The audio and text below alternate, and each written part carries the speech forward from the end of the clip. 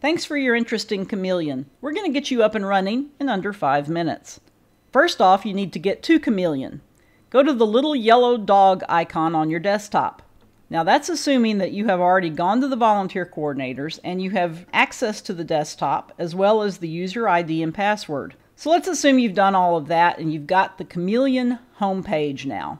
And we want to look up an animal. I want you to go to Windows and in the drop down go to Kennel. That'll give you a screen that looks like this. Now your cursor is going to be up here in kennel number, but you want to put it down here in animal ID. So click in there. Then you're going to enter in the A number. You'll hit F12 to find the record. You'll know you found the record because these will be populated up here. If not, you may get a couple of options down here, in which case just double click on the one you're interested in and that'll pull up that animal's record.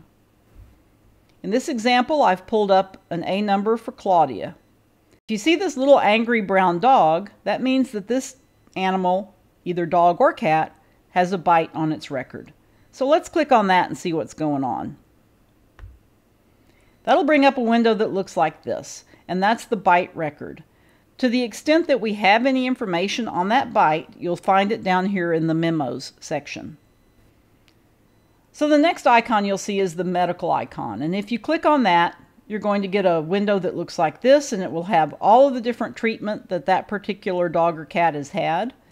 And you can find out more details about that treatment, for example, Claudia's surgery, by just double clicking and reading the notes down here in description. And if you want to see the notes on Claudia, you press on Notes and it'll bring up the various notes that are available, including playgroup observations and behavior observations.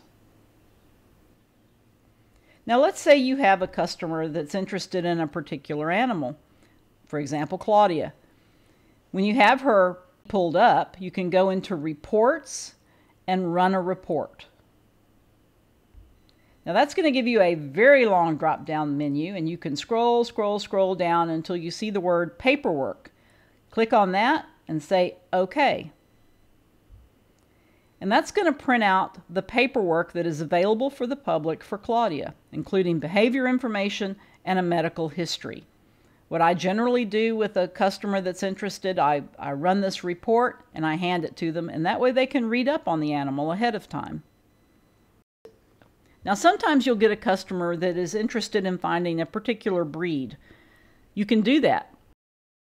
From this kennel window, before you enter any A numbers, go down here to where it says Primary Breed, put your cursor in there and click F4. That'll give you a drop-down menu with lots of breeds. You can scroll through all of that, and in this example, let's say I want to find every German Shepherd that's in the shelter as of this day. Click on that, say OK, and then come over here and click Kennel to do the search. That will populate every German Shepherd that's currently in the shelter. It'll give you the kennel number, the A number, and a bit of a description about that particular animal.